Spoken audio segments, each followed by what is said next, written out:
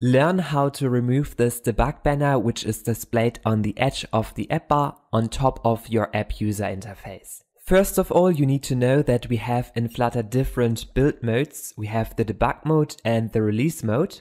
And by default, if you run your Flutter application, then it compiles to the debug mode.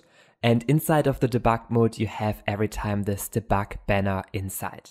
On the other hand, if you run your Flutter app in release mode, which you can do by calling this command flutter run, and here you call then release.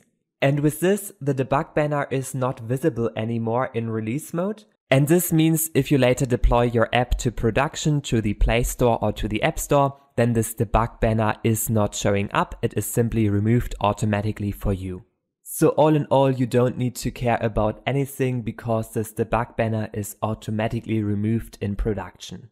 In case you want to remove the debug banner also within your debug mode, and this can be helpful if you want to do, for example, some screenshots and you don't want to have the debug banner within your screenshots of your app UI.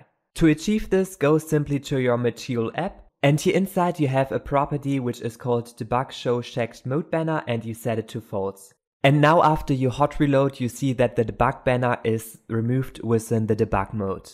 One more small tip is how you can see if you are running your app in a debug mode or in a release mode. So every time if you have here this hot reload and hot restart inside, then you are running for sure in the debug mode because the hot reload feature and hot restart feature is only available in the debug mode. On the other hand, if you run your Flutter app in release mode, then you cannot hot reload and hot restart your application. If you liked this video, make sure to subscribe to my YouTube channel.